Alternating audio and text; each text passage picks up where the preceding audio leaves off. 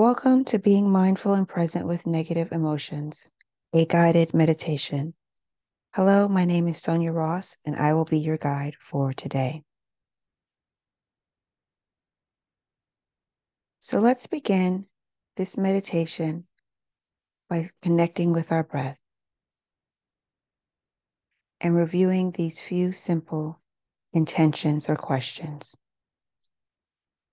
As you breathe, just remember and think about why you chose this topic, how your belly, chest, and head each feel as we reflect on this topic.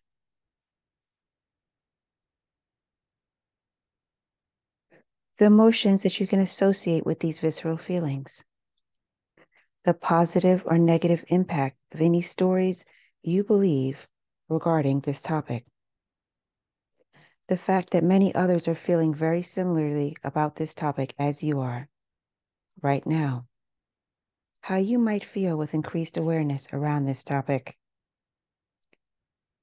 when you can apply increased awareness to this topic in your day-to-day life. So breathe and connect with your breath, gently noticing the inhale through your nose and the exhale through your mouth. Continue to focus on your breath. In this exercise, I'll share how mindfulness can help you become however you want to be, rather than simply reacting to the stresses of work, news, responsibilities, or day-to-day life. By now, you may be feeling a little more comfortable with a mindfulness practice.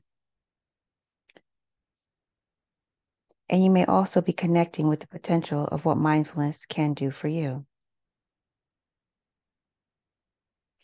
For example, what would it be like if you weren't worried about work or your mortgage, or feeling overwhelmed all the time, or feeling tired from all of your chores and responsibilities?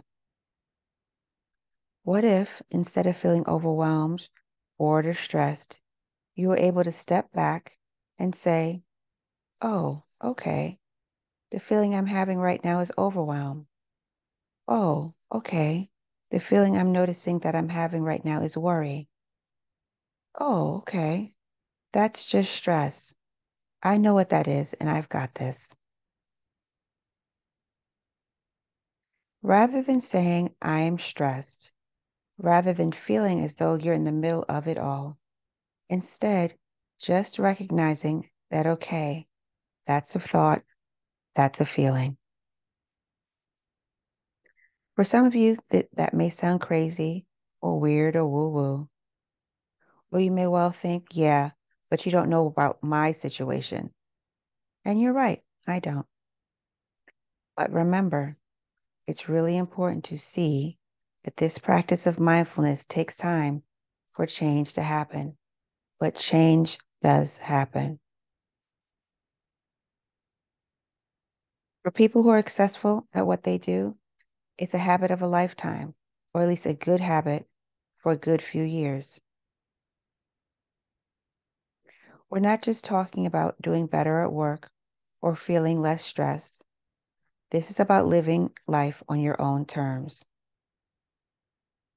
This is about choosing how awake and present you want to be for the life you're living right now. This is about enhancing your presence, your wisdom, your compassion, and your effect on the world inside of you and outside of you to the absolute best of your ability. How do you want to be when you're older? Mindful. Every time you realize you're distracted and you're taking the time to acknowledge it, something is changing inside of you, not only in thoughts and consciousness, but also in the brain itself.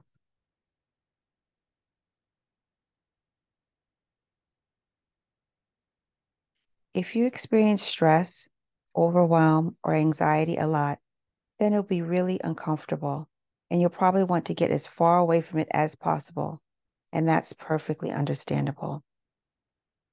But it's also really important to acknowledge that you can't stop every anxiety.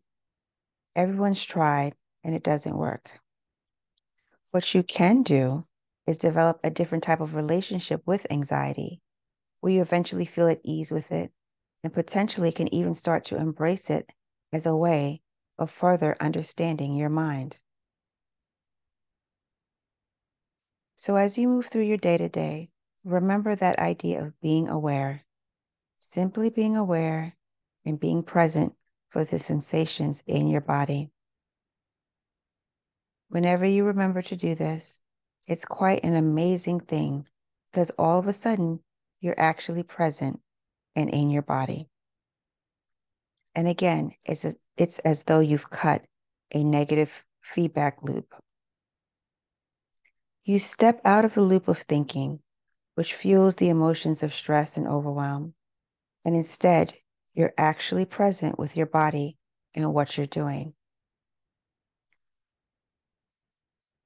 On the one hand, it's a very ordinary feeling, and yet on the other hand, it's an extraordinary feeling because we experience it so rarely, just remembering to be present, simply remembering to be aware. So, to recap,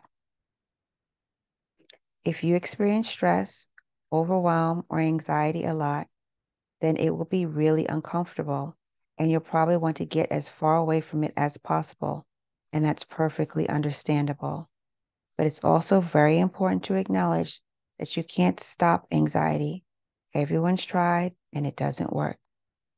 But what you can do is develop a different type of relationship to your anxiety or any distressing feeling you are experiencing, where you eventually feel at ease with it and potentially can even start to embrace it as a way to further understanding your mind. So as you move through your day-to-day, remember that idea of being aware, simply being aware and being present for the sensations in your body. And remember, as you're being aware, continue to connect with your breath. I hope this has been useful for you, and I hope you continue to cultivate the experience of mindfulness moment to moment, day to day. I am Sonia Ross. Thank you for listening all the way through to this guided meditation, and I hope you will join us again for another experience. If you like this video, please subscribe to the channel and hit the like button or leave a comment below. Until we meet again, thank you.